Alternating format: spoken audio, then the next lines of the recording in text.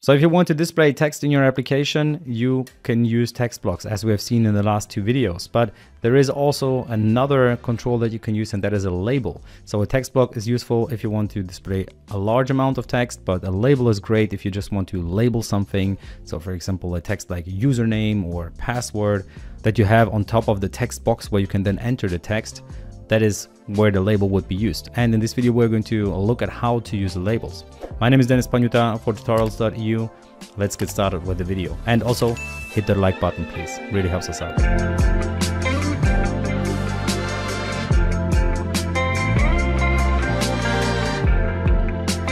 The label is very similar to a text block, at least at first glance.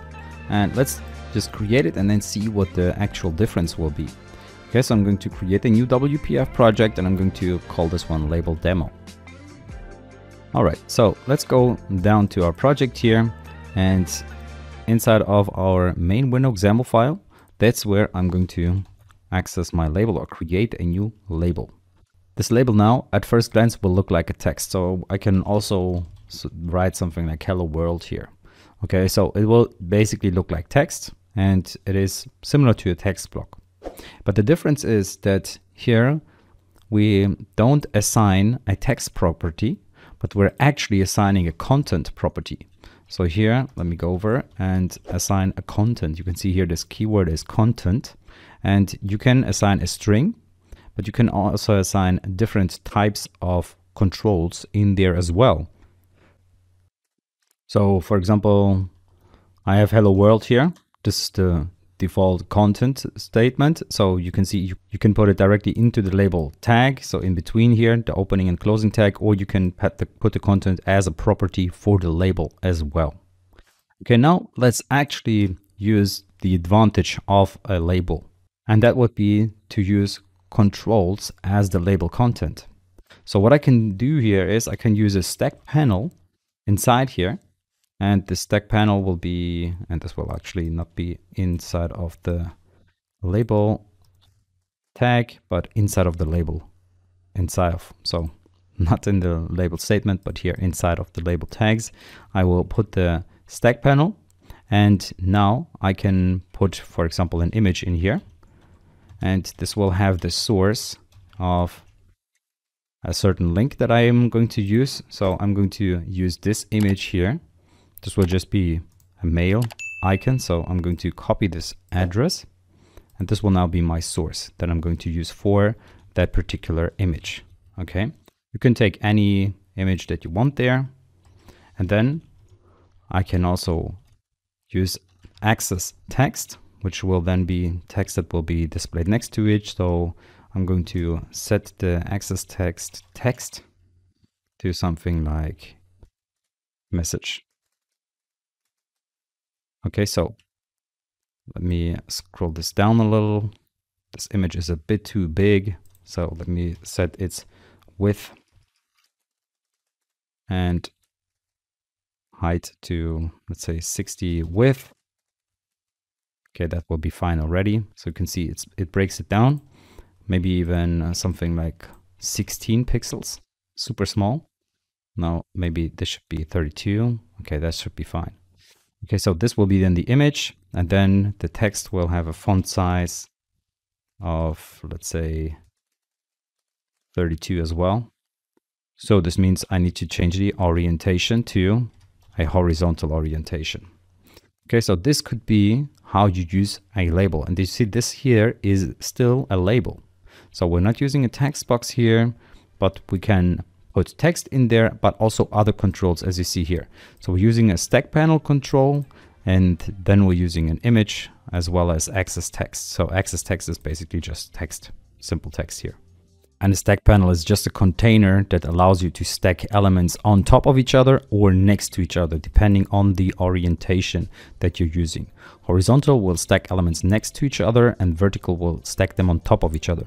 But I have a separate video only in stack panels where we're going to go in more depth into stack panels. Quick pause. This video is sponsored by one of my courses. So you're learning something about WPF in this video, and I have a complete C# masterclass which teaches you a lot more about C#.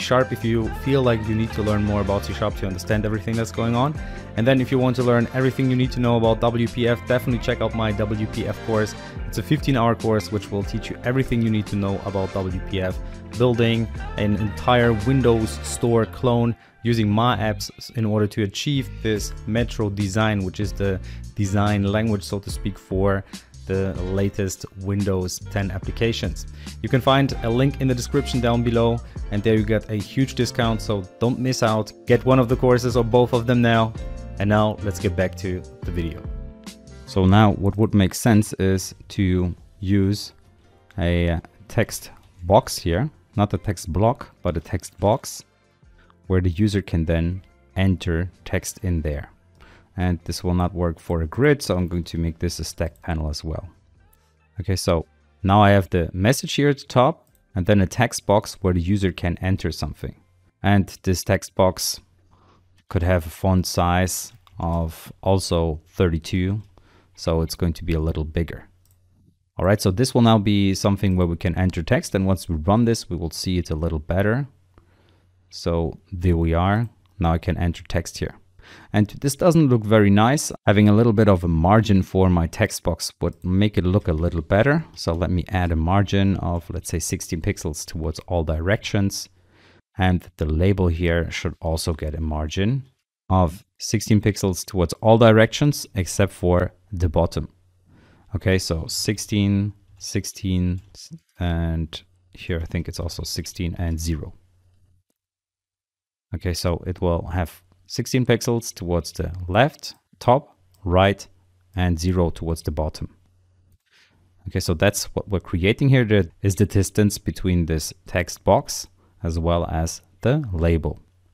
All right, so if we run this once again, this will look a little better, I'd say.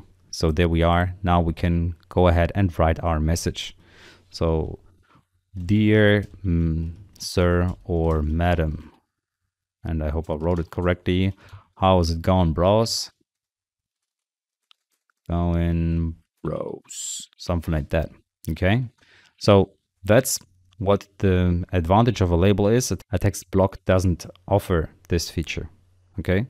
Now, some more differences that a label has towards a text block is that you can specify a border for your label.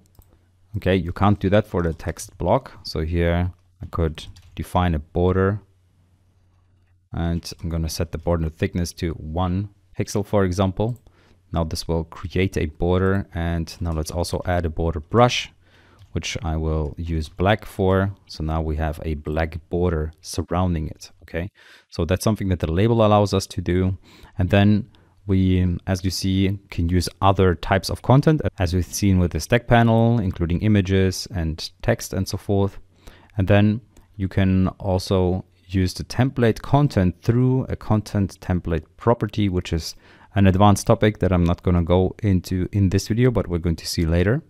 And you can access keys to give focus to related controls. So you can, for example, focus on either the label or focus on the text box that you have underneath. Okay, so what is focus? Let's quickly run the application. So when I click in here, you can see now it's in focus, which means now it will have a blue background. This is for the text box. And you could now assign those two so that the label will also be connected to the text box. So when the text box is in focus, the label will also be in focus. All right, so that's it for this video. Now you have seen how to use labels or what you can do with labels. There's of course a lot more to know about it, and we're going to see how to use events later on in the course, and then you will, for example, also understand how to use this focus functionality of a label. Thanks for watching another part of our WPF series. I hope you enjoyed this video. If you did, then please leave a like. And if you loved it, then leave a sub. And also check out the next video in the series. You can always refer back to the playlist to find the next video that will help you out with WPF. And also, if you want to become a real pro in WPF, then check out the link in the description to get the full course.